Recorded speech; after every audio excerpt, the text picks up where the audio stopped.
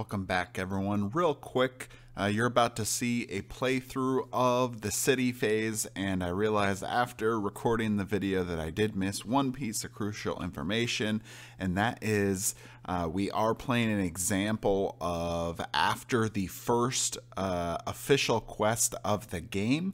So at that point, you should have 4 heroes that you're playing with, and you make sure to add those 4 hero cards to your city deck that you use at the beginning. So it's all those initial NPC cards plus your 4 hero cards. So you may still not draw any of those heroes, but I thought I'd just mention that you do add those 4 heroes, so that does give you a better chance of being able to accomplish some more tasks. All right, welcome back to Flying So 6 channel. I'm going to do a quick playthrough of the city phase so you can get a good idea of how that works and the main overview. Okay, so the components of the city phase is the city phase poster, which you see right here.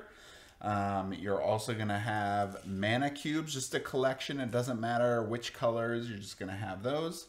You will have all your city structure cards. You don't technically need all of them, but I just kind of stack the other ones underneath. So that way, if we are upgrading, then it's real easy to do so. So then just put them there like that. You are going to have your initial deck here with all the initial cards. So the one we're playing right now is essentially our week 1 type scenario, someone just starting the campaign, so you have an idea of what that's like. It'll get more complex as you get more interesting cards as the game moves on. And then the last thing is you're going to have your week 1 NPC cards, and you're only going to place those out depending on the week that you're playing that city phase. So when we get to week 2, then we'll exchange this deck for all the characters that are in week 2. Okay, so how the city phase basically operates is you have expeditions in the top. Those are objectives that if you complete them, you will get additional loot cards that you can use to spend on items and upgrades for the city structures.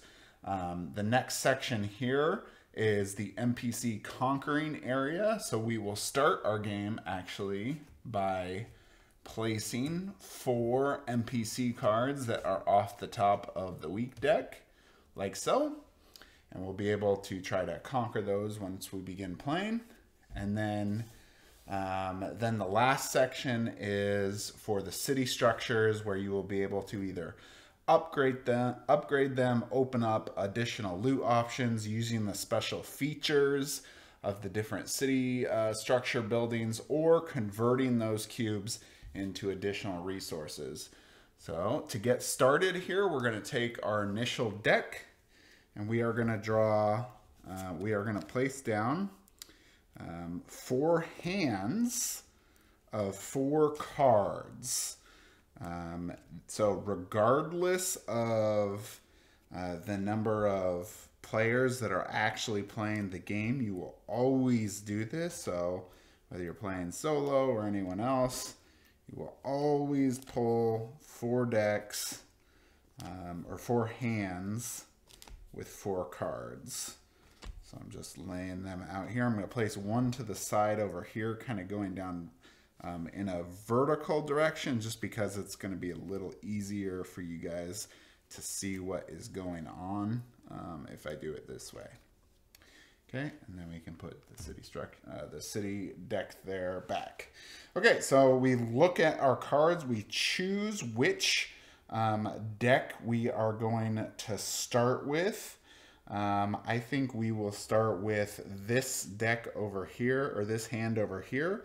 So I'm going to do an expedition. I'm going to try to get this Aramoth section. I want to complete this section 1 so I can get additional cubes and loot.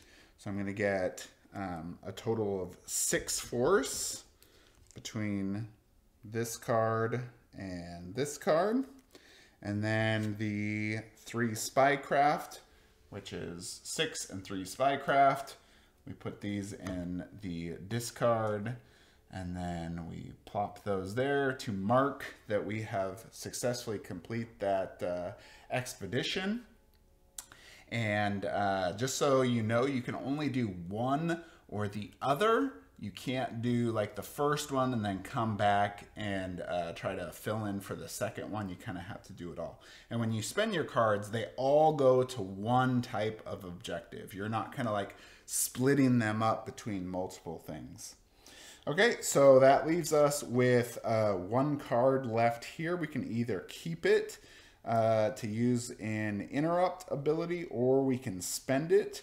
I think for right now, I'm gonna just spend this, and I'm gonna put it in the probably the natural lab here, just because that's a pretty good ability here that's on the natural lab to change loot cards, which can be pretty beneficial later. Okay, so we're gonna look at the next thing that we can do here. We really want to probably get some NPCs. The reason I say that is the NPCs, especially early on the game, are pretty powerful because they provide these quest power benefits. And at the beginning of the game, all your initial guys don't even actually have any quest power. So getting a NPC for all of your heroes is probably one of the strongest things I think you can do at the beginning of the game. Just, you know, kind of tip. So I'm going to spend 3 force here and 3 hands. And that will allow us to purchase Ranga of the spinning axes here. You'll see, because she is 3 force and 3 hands up here at the top corner, and that's the cost that it takes to buy her. So we will place her in the discard pile to show that we've gotten it. So we have 2 left, which is a total of 6 spycraft. We can kind of see if there's something else we could do. So we could do another expedition. We have a 6 spycraft here and then 3 books. Let's see if there is maybe it's not the most optimal move, but we'll use 2 interrupts here. So a 2 book and a 2 book, which is 4. It's a little bit extra than what we need, but with these 2 spycrafts, so 4 cards, maybe, like I said, not the most optimal move, but we will get 4 there. So the good thing about this is, since we have 4 cubes here, when we do get to the spending phase, we'll actually get 1 additional loot card, because it says for each 3 cubes, you draw 1 extra loot card. There's something pretty similar here in the NPCs where you can draw, if you conquer 3 NPCs, you'll get an additional loot card. Okay, so this deck is finished. We're gonna go, and we can go to either one. Let's see what else we have here. There's a spycraft. Do we have any book? Nope, no book there. So we can't get this card. Hands and force. We do that. We do have that one. So let's do this hand. We'll do Iron Hand Soldier for 3 force, and the Iron Hand Diplomat for 3 hands, and we will purchase this guy here. That leaves us with 3 left and 3 and a 2 interrupt. So kind of looking at what we have left here. If we could get more, that'd be good. But maybe we don't have a book, so we can't do that one. So we might just we're kind of getting maxed out already. As you get further in the game, you'll be able to accomplish more things. But at the beginning, that's a little bit harder, just because you don't have a lot of powerful cards yet. So like hero cards are powerful, but then there's more that will be stronger as we get through. Okay, so since this was the hand that's going, there's the 3 spycraft here. Let's just spend that, and we will spend it. I guess so. We either have to do here, or we have to do here at the tavern or the Iron Hand Outpost. Let's go with the tavern. just because, yeah, we'll be able to most likely spend some more stuff there. Okay, and so then we have 3 hands, 3 spycraft, and 3 hands. Or let's see if we can upgrade the tavern, just because that's... So when you play this, you want to kind of have an objective in mind. What is it that you want to accomplish? So for me, it's getting resources, getting some NPC cards, and then at least trying to get 1 upgrade, just because those city card upgrades are good. And at level 1, all the armor or weapons you can get is level 0, which does you no help at the beginning. So you have to upgrade first before you can start unlocking like level 1 armor, which will get you better armor than what you start with. Okay, so kind of going back to this hand here, we have the 3 hands or 6 hands here and a spycraft. Let's put it just all in the tavern. So we'll spend all 3 of those there. That will give us 4 on the tavern, 1 on the natural lab. Okay, so the playing phase has ended. We have used all of our hands and cards, and now we are ready to move on to the spending phase. So in the spending phase, I usually just go from top to bottom. So we have 1, 2, 3, 4 expeditions completed, which will give us 1 bonus, which means we will get a total of, and I'll try to show it over here, we will get a total of 5 loot cards for that. And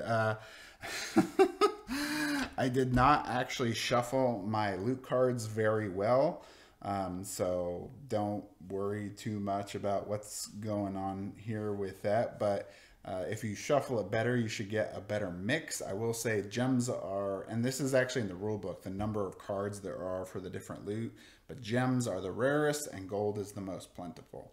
Okay, so we pull these off here like that to indicate we have now used that. We completed 2, but we didn't get enough for that bonus. So then these guys will just go back into the week 1 deck, and then that'll be it for them. And now we are down here at the city structures to see what we can do. So one thing I did not mention earlier is before this, we actually would have started with some loot cards from the quest that we played before we got to this city phase, because you'll play 1 quest before that. So we can, you know, at least pretend maybe we got some materials here. Let's just say we got, you know, like three more cards from the initial quest. And of course it's just more wood. So not really a great example here, but so if we wanted to do an upgrade, we would need 2 iron and 3 gems. Well, we do have a cube here we can use at the natural lab, so we'll spend that, and we can convert at least 2 of these to gems. So then you go to your deck, and then you basically pull in 2 gem cards in place of these 2 wood cards. So we're technically short 1 gem and then 1 iron. So just in the, well, I guess, you know what, let's do one thing here that we can do. So we can convert 2 of these. That's an option here. Convert 2 of these to another gem. So that will give us 3. And then we have 1 more iron that we technically need to do this. So just in the interest of kind of more teaching than necessarily being it, you know, completely correct here, let's just pretend that 1 more of these cards was, instead of just getting all wood like I did, because I did not actually shuffle these cards really well at all before we started. Let's just pretend that we had that instead. So we have 3 gems, 2 iron. We spend 1 mana cube, as you see on here. And so we'll take that off. That leaves us down to 1 there. So we will now upgrade the tavern to level 2, spending these resources so they go back in this loot deck, which I will clean up later. And then now it would allow us to purchase level 1 armor, but we also get better attack cards. Also a thing to note is the ability here for Tavern 2 is actually slightly better than what Tavern 1 was, which was the same amount of resources, but you actually get to draw 1 more hero card, so 3 heroes, and add 1 to your character deck. So we have improved our chances of getting a hero that we want through that. So anyway, we will do the last part here to spend this last cube, which is opening 2 armor. Okay, so we're back here. I have gotten my range character armor here. They're all level 1, as you'll see. So yeah, I suggest, you know, if you're going to play this, make sure you have your armor out and weapons out, because I forgot to do that for making this. But so anyway, since we spent that 1 cube, it says we get to open 2 of the ranged armor type, which matches the picture on here. And basically open just means it makes it available to purchase. So we will flip 2 cards over here. So let's look at them a little bit closer. So we have the Arcane Tunic, which is 2 gems and a gold. And this one is also 2 gems and a gold. Unfortunately, we don't have, you know, the resources that we would need to purchase that in this one. So that's why this like natural lab ability is actually pretty strong. And that one also gets stronger as you level up the natural lab. So just keep that in mind. Anyway, so we would spend resources to purchase this. If we did have, you know, the 2 gems and then a gold, just pretending that these were, then we would get to pick, you know, one of these cards. Let's choose this one where we get the priest vest, so that whichever range character, which is either a healer, shooter, controller, or commander here, will be able to equip this card, and they will get 5 additional health to start the quest. And when they get attacked, they will be able to heal 8 to an ally. So that's a little better there than, I think it's like a shielded 5. So that's definitely an improved card there. So we would then theoretically keep this card, and then at the end here, now this goes back into the deck. And so the next city phase, we would have to re-unlock it, basically open cards again to be able to purchase that. Anyway, so that is the city phase playthrough. Hope you guys enjoyed that and kind of helped clarified what's going on. If you have questions about the city phase, definitely ask in the comments section, and I will try to answer those. Make sure to like, comment, and subscribe. All the help you guys can to support me, I very much appreciate. So anyway, that is it. We'll see you at the next one.